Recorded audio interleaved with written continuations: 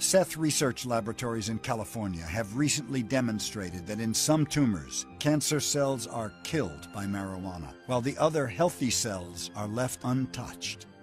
Cells that stop moving and become still white dots are dead cancer cells. The ability of cannabinoids to kill bad cells while protecting healthy ones is particularly important when we're talking about brain cancer because of the so-called blood-brain barrier. The brain has to be sheltered from outside influences that might hitch a ride on the bloodstream and cause havoc.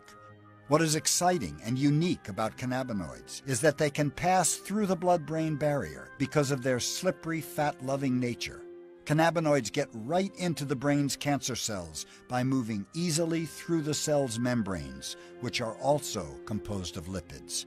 Hemos observado que los cannabinoides tienen un efecto inductor de la muerte de las células tumorales, un efecto inhibidor de lo que es el crecimiento, la multiplicación de las células tumorales. Lo que hacen es disminuir el crecimiento de los tumores. Not only the immune cells, the normal immune cells express these cannabinoid receptors called the CB2 receptors, but also that when these immune cells get transformed and they become cancer, to our surprise, we found that these cancer cells continue to express these CB2 receptors.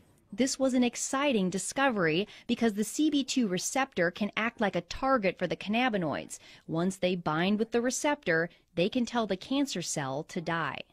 So basically telling the cells basically to commit suicide, and that's what they do. And we demonstrated that that would be the mechanism by which the cannabinoids can kill the cancer, and therefore it can be used effectively as an anti-cancer agent. If cannabis might be the miracle cancer cure that everybody's been searching for, then why don't doctors everywhere know about it? People have a hard time believing that cannabis can have all of these fantastic effects that are described.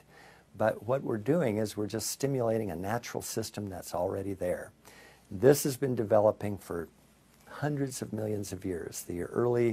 The invertebrates, the sea squirts, the hydra, there are primitive endocannabinoid systems in those organisms dating back 600-700 million years ago.